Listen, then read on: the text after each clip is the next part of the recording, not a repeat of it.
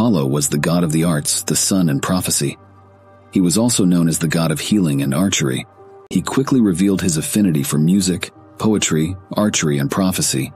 It was said that he could play the lyre with such skill and grace that even the gods themselves were enchanted by his melodies.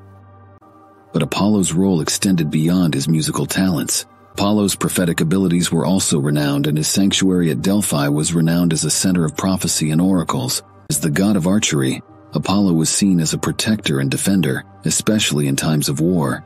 As the god of healing, Apollo was associated with medicinal arts and was often invoked to cure diseases and bring comfort to the sick. His temple at Epidaurus was famous for its healing powers, and countless pilgrims sought his aid for their ailments. Zeus was impressed by his son's many talents. He recognized Apollo's potential and decided to invite him to join the pantheon of the Olympians.